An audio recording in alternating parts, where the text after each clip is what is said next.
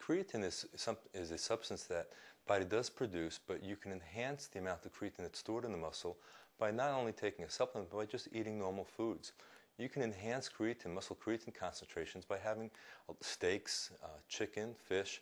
In fact, if you want to get the same amount of creatine from a supplement in your normal diet, all you'd have to do is eat about 5 steaks per night. Now, the difference between that is the cost of 5 steaks per night versus a supplement is a bit different. I personally like the 5 steaks per night, but my budget doesn't like that, so I generally will go with the creatine. So again, it's something that, yes, you can produce it naturally, you can get it in your diet, but it's probably a whole lot easier to get it in a supplement. The second part to your question was asking, if you take it, will the body stop producing it? Well, creatine doesn't work on a negative feedback mechanism, which means that if you take something, the body's own production of it will reduce. What happens is the body can store a certain amount of creatine, and once it stores that amount of creatine, regardless of how much more you intake, whether it be through dietary or a supplement, the body will excrete it.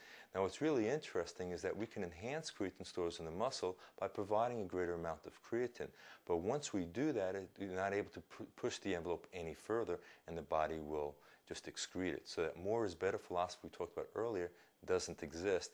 And if a person stops taking the creatine supplementation, we don't have any issues that we see with anabolic steroids, that the body goes into withdrawal, is not able to produce its own for some time. Creatine is able to be produced normally, and even while you're taking the supplement, creatine is being produced in the body naturally. So we don't have the same issues we have with some of the other supplements.